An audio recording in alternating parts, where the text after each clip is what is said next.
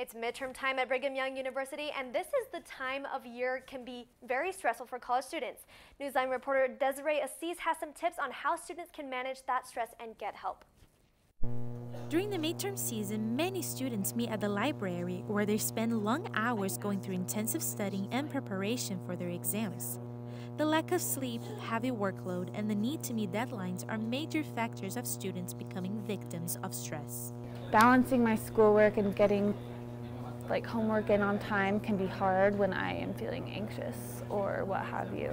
So that's the biggest stressor for me.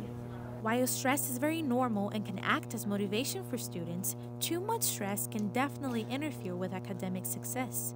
I have anxiety and depression, and so sometimes I need extra time to complete assignments, which is helpful because I do have accommodation letters, but there is that stress of being able to balance the demands of my time academically and, my mental health. Students who experience this stress are not alone. Most universities around the country offer help and counseling to students who are struggling. Brigham Young University accepts walk-in visits at their Counseling and Psychological Services office.